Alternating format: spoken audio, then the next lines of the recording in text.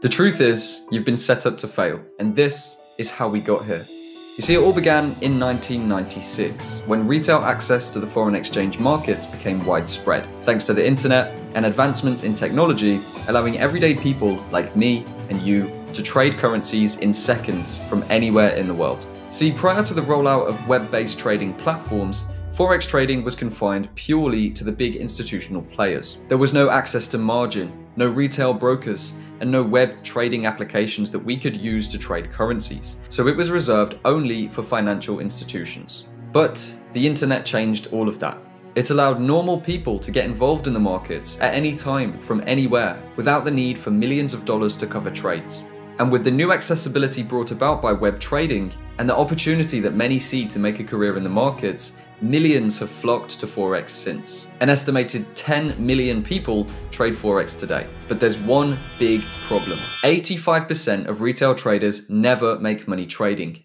And an even smaller percentage, close to 5%, will ever turn it into a career. And since retail trading began, it's never been any different. There's always been an overwhelming ratio of losers to winners. Sadly, 9 out of 10 people that step into the markets will step back out one day with nothing to show for their time, effort, and sacrifice other than a huge financial loss. And it's a harsh truth, but that's the reality of trading. The consistent failure of almost every retail trader that steps into the market begs the question: why even give the public access to trade and speculate in the markets in the first place? Why not just keep Forex reserved for financial institutions?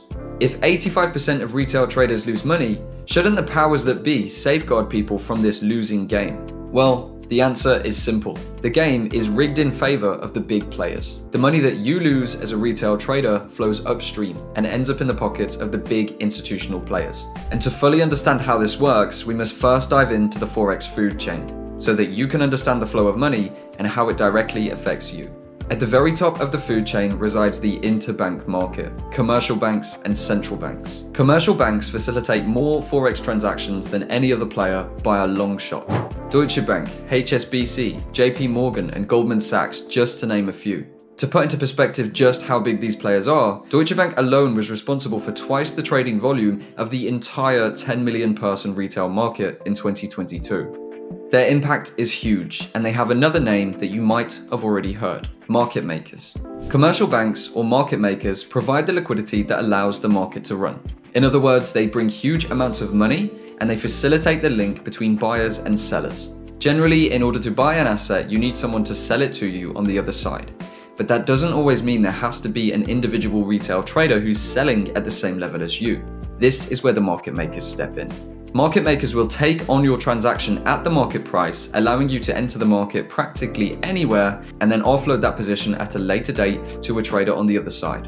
And of course, for this reason of being able to buy and sell instantly at almost any time of day, market makers are great. But there's another side to the commercial banks, and that's how they make their money. By far the biggest money maker for commercial banks and market makers is spread. Have you ever noticed when you enter a trade, you're entered automatically at a loss? This is because the market maker that hosts your trade is going to take 1 to 5 pips as their fee.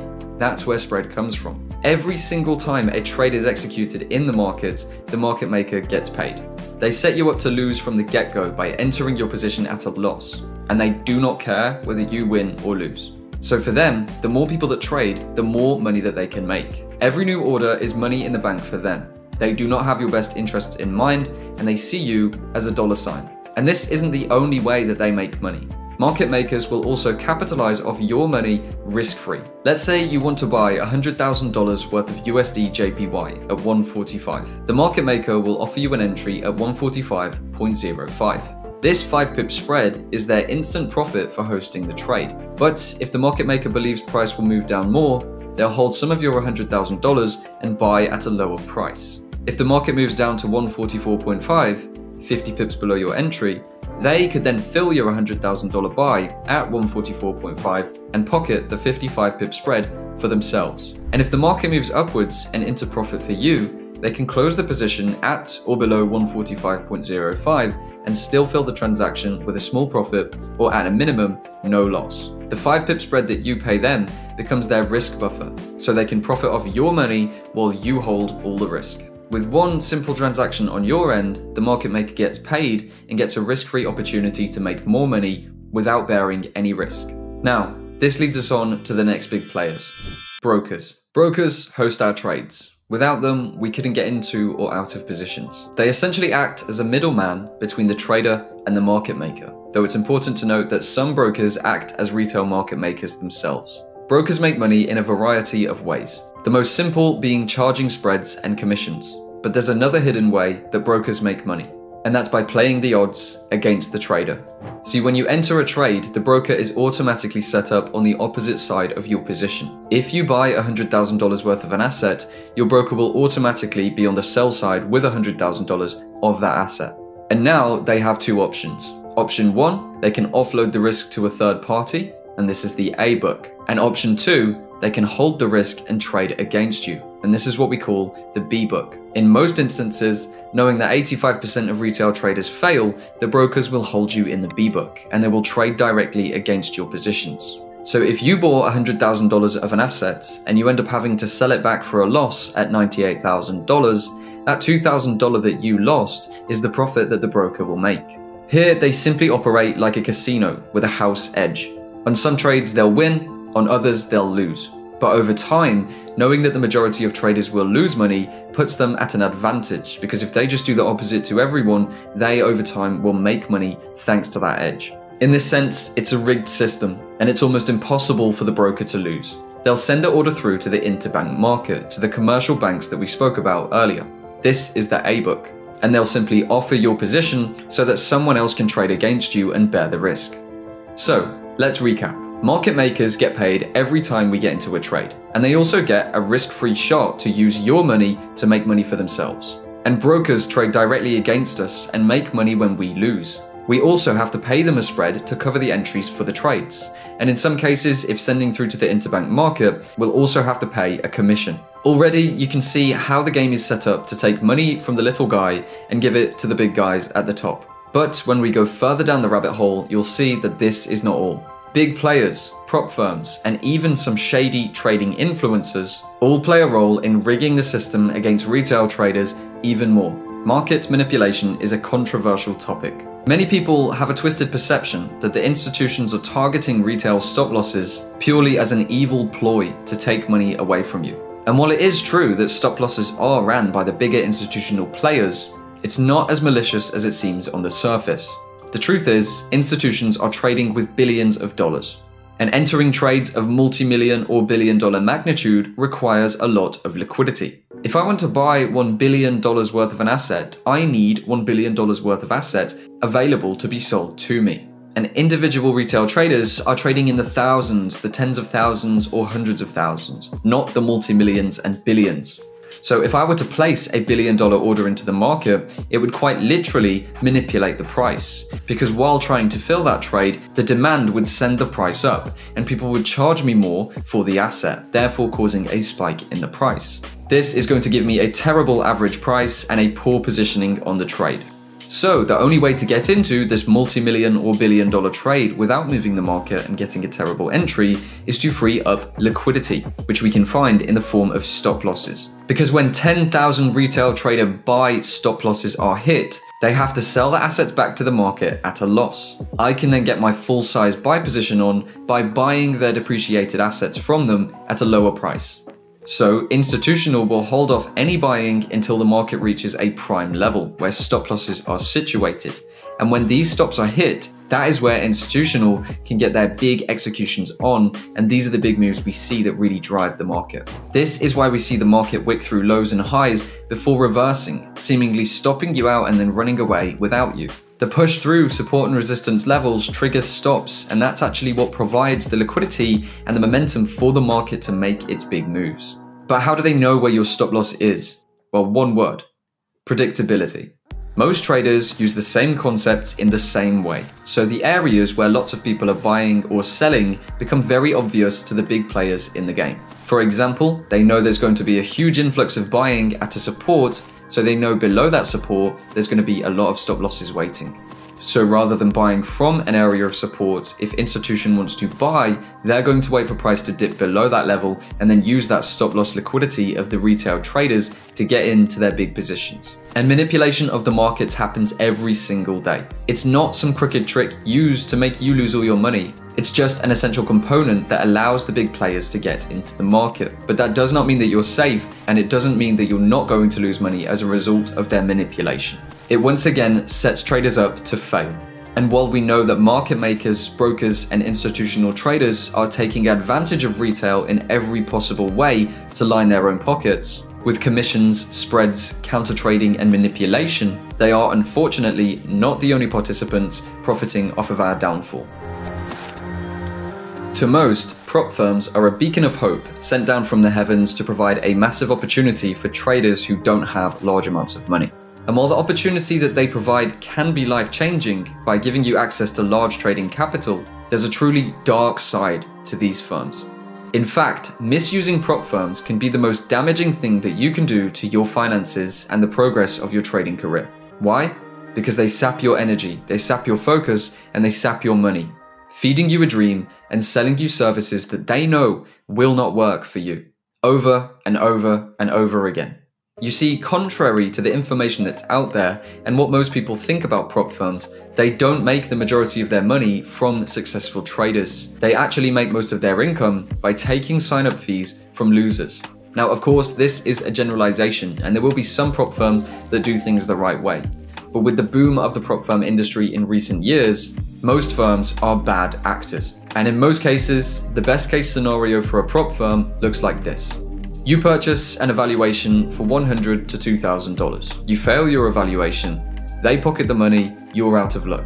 They win, you lose. And then they market this dream to you again so that you'll buy another one, and another one, and another one. Much like a broker, they play the game of probabilities. They know that the majority of retail traders are going to lose. So if they can sell as many funding challenges as possible to retail traders, they know that the majority of them are simply going to be a paycheck. And the traders who do slip through the net and make money with the firm will be paid out with a small portion of the retail traders' losses collected as sign-up fees. So they can honor the payout of the winners and then keep tens or hundreds of millions of dollars for themselves. And don't get me wrong, some prop firms are great and they do things the right way. Some prop firms are considerably less shady than others, but generally the business model stands true. They win the most when you lose, just like market makers, brokers, institutional traders, and funds. And yes, when you're a successful trader, prop firms are excellent, but you must understand that you will never fund your way to success. If you can't trade now, you're not going to trade any better just because you have $100,000 of capital. And all you're achieving by buying another prop firm challenge is making yourself a little bit more broke and wasting some more time. Now, at this point, it might seem like everyone's against you. Brokers, prop firms, and market makers rinsing your account with their fees, sapping your focus, your time, and your energy, and causing you endless losses via market manipulation. It seems they're all profiteering off of your hardships, but sadly, they're not the only ones. We also need to consider trading influencers. Influencers, mentors, signal providers, and educators. Just like brokers, prop firms, and actually everything else in life, there's good ones and there's bad ones. I know a few great traders who have mentored hundreds or even thousands to independent success. But unfortunately, I know many more who are fake, who cannot trade, cannot teach, and make their living stealing content, repackaging, and selling it as their own, while making shady deals with brokers that are designed to set you up for failure once again so that they can get paid. To line the pockets of those that you trust with the money that they've subliminally taken from you under the guise of help. Let's talk about broker deals. As we've discussed, brokers love losing traders. A losing trader who brings $1,000 to the platform is just a $1,000 paycheck in the eyes of the broker. It's that simple. So brokers will pay handsomely to bring new inexperienced traders into their ecosystem. When a trader who's been invited to the brokerage places a certain amount of trades, the influencer will get paid, usually between $500 and $1,000, or sometimes on a revenue share model, where they actually get paid a percentage of the spreads taken by their traders. And this is why when you see free course or free signals, just sign up with my broker, you should run as far and fast as possible. All the influencer wants you to do is trade as big as possible, as fast as possible. because the faster that you meet the broker quota, the faster the influencer is going to get paid. Now, why is this a problem? It's a problem because it creates a conflict of interest. If the influencer teaches you how to trade properly and teaches you good risk management, your position sizes are going to be small, and it's going to take a while for you to reach the broker's quota, which means the influencer will take longer to get paid. If they can encourage you to trade big, they will get paid fast, no matter the outcome of you losing all your money. They don't care. The influencers and brokers are teaming up to make you lose so that they can get paid. And if you think that's bad, it gets a whole lot worse. These broker deals get even darker. Many brokers will offer influencers marketing accounts, demo accounts marked as live accounts that can be manipulated to falsify profits. Many influencers with these broker deals will fake their profits and market a lifestyle to draw in new, inexperienced traders. And unfortunately, humans are drawn by greed. So when they see an influencer making tens of thousands of dollars every single day, driving around in their Lamborghini with their diamond watches on, people buy into the dream, sign up with the broker, and voila, they lose their money and the broker and the influencer gets paid. How do I know that these deals exist? Because I've been offered them. Every week I get emails from brokers trying to get me to join them as a partner. And some of the shadier firms have offered me these marketing accounts in these emails. I've personally never accepted a broker deal. And in fact, to this day, I've turned down millions of dollars worth of profit that I could have made by exploiting my audience. But I've got morals and ethics, and I believe reputation stands true in the long term. And to me, being able to sleep at night knowing I haven't scammed tens of thousands of people is more important than making a few $1 million in the short term. But unfortunately, not everyone has compassion. A sickening amount of people will take advantage of the people that trust them just to get paid. And these sleazy scammers are not the only people we need to worry about. There's another huge problem in the trading education space: misinformation. See, even many of the educators who think they're helping are subliminally hurting their audience by misguiding them on what really matters. Social media has led traders to believe that charts and technical analysis are the only important thing in trading. And if you have a good chart strategy, that's it, you're automatically successful. In reality, this couldn't be further from the truth. Yes, it's important to have a technical edge, because without one, you're doomed to endlessly grind down your account until there's no money left. However, your technical edge is only one part of the larger trading puzzle, and it's every other piece that's missing from 90% of mentorships, courses, and YouTube tutorials. Mental framing, how you view the markets, your expectations, and understanding of what successful trading really looks like, and what targets you can realistically achieve over a long time horizon. Money management and contingency plans, the mechanical strategies for keeping hold of your money and escaping sour trades before they wipe you out. Backtesting, studying, and strategy validation, how you actually bring all components together and master a strategy in order to build a working concept for live trading. And journaling, reviewing, and refining, how you track your trades and learn from every win and every loss to ensure continued learning, improvement, and progress. There's so much more to trading than just charts, and it's all but ignored by the majority of educators. If your mind isn't wired to win, no chart pattern will ever save you. So, the world is against you. Market makers exploit you for profit by using your own money against you. Brokers trade directly against you and profit when you lose. The markets are manipulated day in and day out, invalidating your strategies and killing your technical edge. Prop firms want to sell you a dream and capitalize off your downfall. And hundreds or thousands of BS trading influencers are setting up shady deals with brokers to bring you in, chew you up, and spit you out for their own financial gain. Even many of the mentors who think they're doing good work are misguiding you with the lack of information and skewed expectations of what really matters. And on top of this, trading is pure competition. The fire doesn't only come from above, but every retail trader active in the market is in direct competition with you. You only win when someone else loses, and when you lose, someone else is taking that money from you. Trading is a ruthless game, and only the best survive. And look, I know, you've done everything right. You've learned a strategy, and you've done everything that you should do in order to succeed, but still, it's not working. And the problem is, you're following the conventional trading journey. You're focusing on charts, you're rushing to the money, and you're taking the same actions as everyone else, and that is exactly the problem. See, most people lose endlessly. So if you do the same as everyone else, you too are doomed to fail. And until you break free of the conventional habits, frameworks, and focuses of the 90%, you will be stuck in the endless cycle of losses. Is this it? Are you doomed to fail? Surely, with the whole world against you, there's no chance of ever succeeding. When you've done all the right things and it's still not working out. Well, not exactly. Statistically, the odds are against you. And most of you watching this video will never adapt, never rewire your mind, and as a result, never become a career trader. You'll continue along the conventional trading path, following in the footsteps of millions of other losers. But for those who are willing to reform a new perception and adapt to the principles of a winning trader, there's still hope. Listen, if you feel like you've put a lot of work into your studies and you've done everything that you need to do to become a winner, but you're still losing, that's why.